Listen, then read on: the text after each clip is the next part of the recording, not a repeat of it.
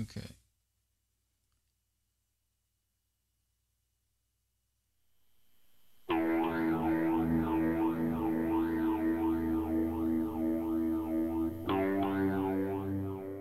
Hey, Don here. Okay, doing an audio video check.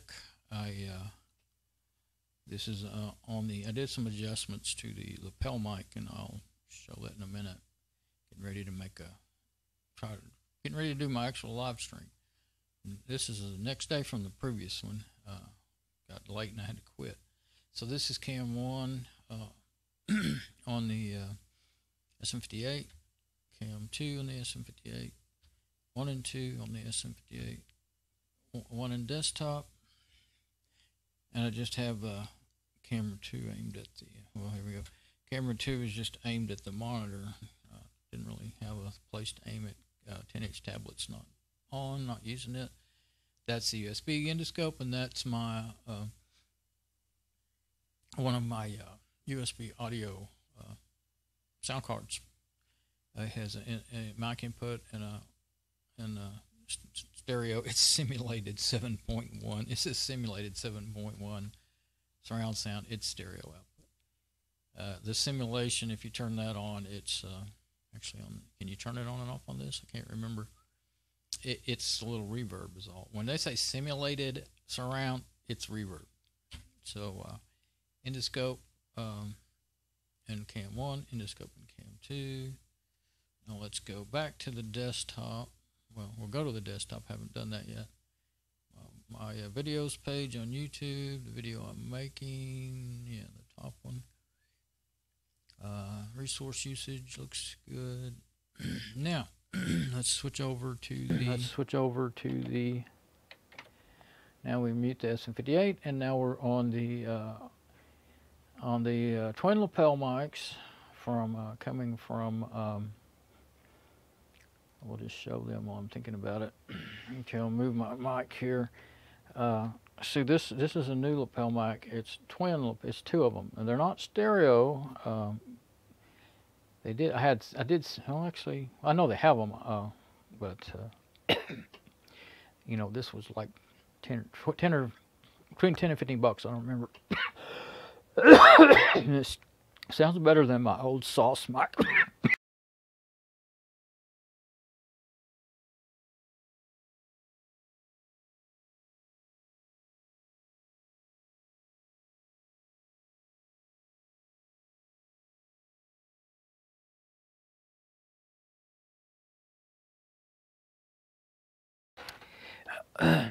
Oh, this time I remembered to hit mute. Anyway, let's test them.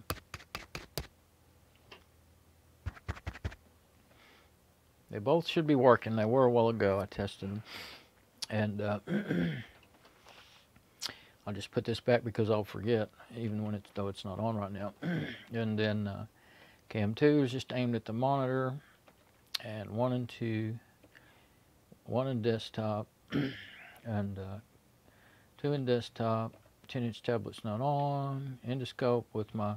I already showed that the one of my little USB. It's just something to put up there right now. USB sound card, audio adapter, whatever you want to call it. Cam 1 and endoscope, cam 2 and endoscope, and then we'll go back on the desktop and we'll look around using the lapel mic. My videos page, the video we're making, and all resources are still looking good. Now what I did, let's see, let's go back over here. I'll stay on the lapel because that's what I made the adjustments on. So, and I want to make sure it's working good. That's what I'm kind of getting set up. Now let's go over here and get the screenshots opened up. We are on desktop, right? Yeah. Okay. So, oh,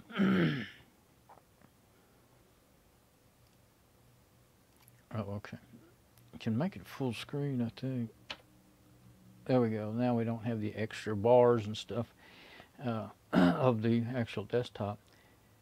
Okay, so I'm just going to go through them. That was just me making sure this camera worked. It actually wasn't working. There it was when it didn't work, and I shut down OBS and opened it back up, and then it was working. Actually, none of the cameras, 1 and 2, wasn't working. I could see them in the web browser.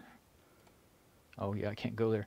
See, that's how come I don't do that most of the time, because it fools me. But you can go to the web browser and look at them, and let's see. Not going to make sense if I don't do it. These links here. Go to the web browser and click on View, and I won't do it. It should not cause a problem, but for some reason it wasn't working. Anyway, you can listen to the audio, or you can watch the video, and there's different options on how you want, what way you want to view it. And anyway, I can use that to, and there's controls. You can zoom in the camera and stuff. It's pretty cool. So anyway, I had done that, and I had forgot to even pay attention, and somehow I finally noticed it. It wasn't working in OBS. So sometimes it's things like that just happen, and if you close OBS, open it back up, it'll just be okay. So not always, but sometimes. Okay, so now this is one thing I changed. I set the audio. Okay, my lapel mic is plugged into my what I call camera 3. I call them 1, 2, and 3. All Alcatel A45L phones, all identical. Got them several years ago for $15 each, and they worked pretty well for that. I got them really just for the cameras and, to kind of like have a pocket PC. I don't have phone service on any of them. I don't have phone service on any mobile phone. I don't really need it. But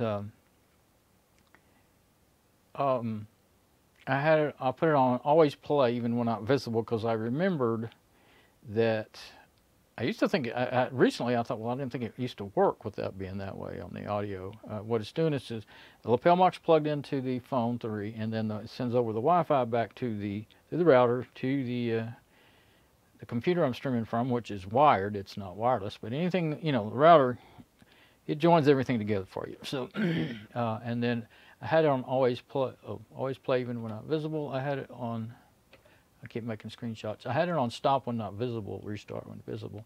And it was working fine, but it seemed to be taking a minute to, well, enough to notice, not a minute, but, like 1 to 3 seconds to bring in, when you switch scenes, to bring in the audio. And you would really notice that. And the other thing here, I went ahead and this is my, how much gain I have on I've got gain, 17 dB gain.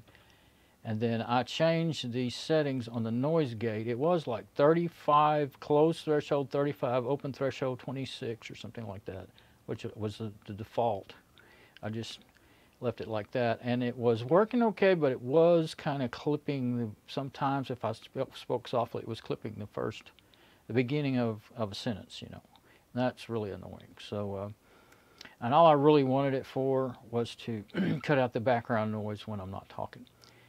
And so I had made screenshots, and let's see, we'll go back through the screenshots. There's some of the other screenshots of the settings I'd been doing. It was 32. Okay, it was 32 close, and shutting down all the sound at 32, opening at negative 26. Notice those are negative 26 dB. 100 dB is the only. That's when you start getting into positive, and if you're at 100 dB, that's so loud it hurts your ears. 90 dB hurts your ears. 85 dB is really annoying, because that's how much my new compressor I bought is rated at. And it's really annoying. So anyway, but it was a real good price. So keep going until I get to where oh yeah, okay. So I was checking there it is right there. Okay, now there's with me talking, see, on both mics. And then here is with me not saying anything. It was up to, and it kind of varied. I got a few other screenshots. It varied between 55, 6, 7.5 to almost 50, negative 50 dB. So I set it on 50 to make sure it cut it off if there was any more increase in noise, That was, where is it?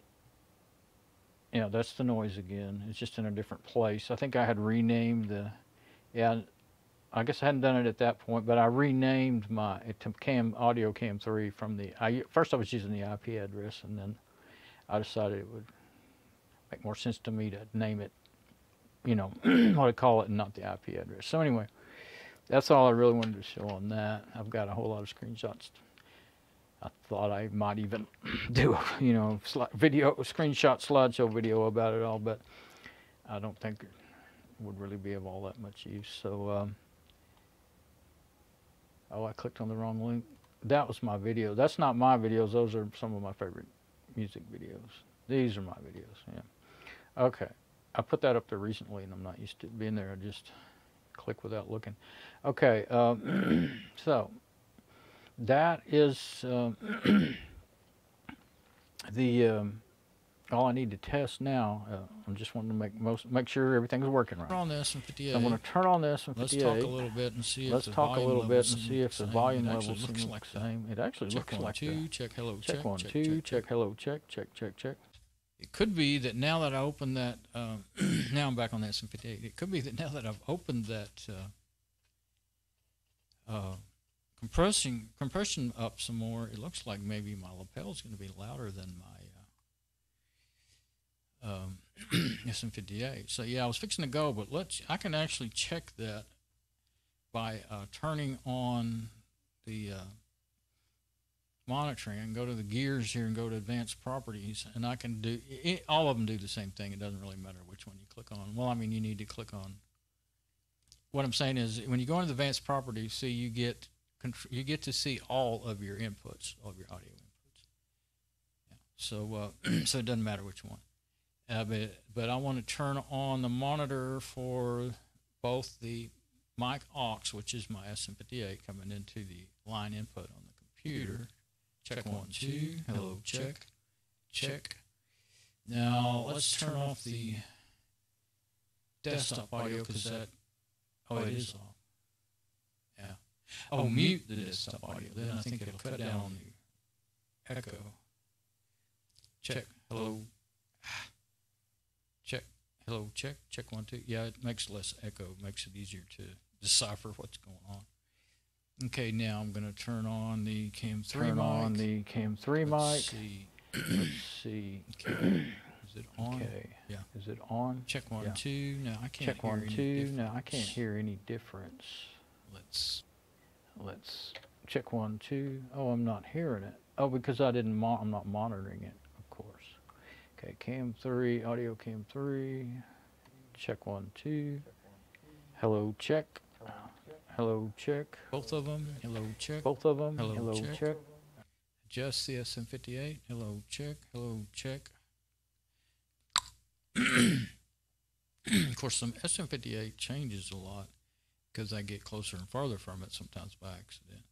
It's really kind of dancing between 30 and negative 30 and 35 dB. Let's 35 dB. Let's see. Yeah, I'm listening and watching. Now, see that lapel is quite a bit louder on the meter. But hello, check. But you got to go by the perceived loudness too. It's what it really sounds like to you. What I would need to do is back off on the gain if they don't sound good together. If they don't sound like they're about this. Let's see, check. Now when I listen to it, to me they sound pretty close to the same.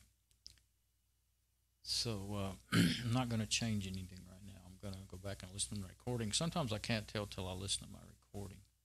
Get rid of all that monitoring. But see, that way you can't have that way recording because it will make an echo when you're recording. And it's especially bad when you have the desktop audio on. But you want to make sure if you're using desktop audio, which I always do, that you turn it back on. I don't have a keyboard shortcut for that, but I have Control 3 set for Audio Cam 3 and Control 4 set for mic aux. Okay, and I was using that USB sound card, and I had it set on Control 2. So let's see, everything good? Yeah. All right, so I am back on the SM58, making sure I'm just note to self here. So now, and it was working okay, but it was pretty noisy. that USB sound card. Not as bad as the built-in sound card on this computer, I think, if I remember right. But it doesn't matter because I always want to use my SM58, and I couldn't use the mic input and the line input at the same time. The computer software, Pulse Audio, ALSA, the Fedora Linux default audio software wouldn't let me do that. And I could use Jack and make that work most likely, but Jack is complicated, and you get your settings set. I never did figure out if I could get them all set, and then after I reboot the computer, they're still the same, it'd be fine. But they were always going back to the defaults on me, and like I said, it's really complicated, and I kept forgetting. I have enough trouble forgetting. I just forget so much stuff. So I try to use what works is the best. It's not always what's the most features. Sometimes it works well or the same as the other software, but it's simpler to operate. So for me, so anyway, I'm going to do my music out, and then I'll listen to it, and hopefully I'll be ready to start making videos.